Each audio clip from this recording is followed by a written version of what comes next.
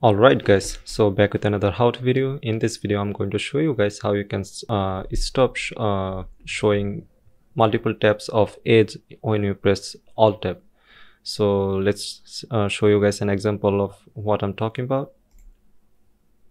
So let's say you have multiple tabs open, maybe search something, and then if you as you can see, I have my task manager open, and if I want to use the shortcut to get to there, you can see you have to go through all the tabs and then go to task manager. So you don't really want that, right? You just want one window like OBS or task manager.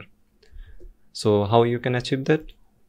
To achieve that, you have to go to settings and then personalization, oops, my bad, system, and then go to multitasking,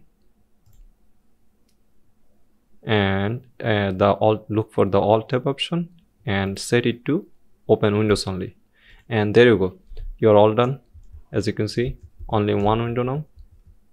So that's it. Thank you guys. Please like my video and subscribe my channel.